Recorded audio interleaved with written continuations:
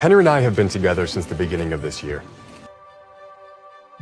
As many of you have already read, we've struggled every day with what this means for our families, our countries, and our futures. You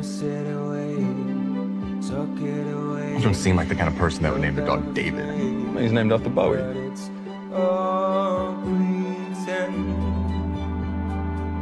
The truth is, every queer person has the right to come out on their own terms and on their own timeline. They also have the right to choose not to come out at all.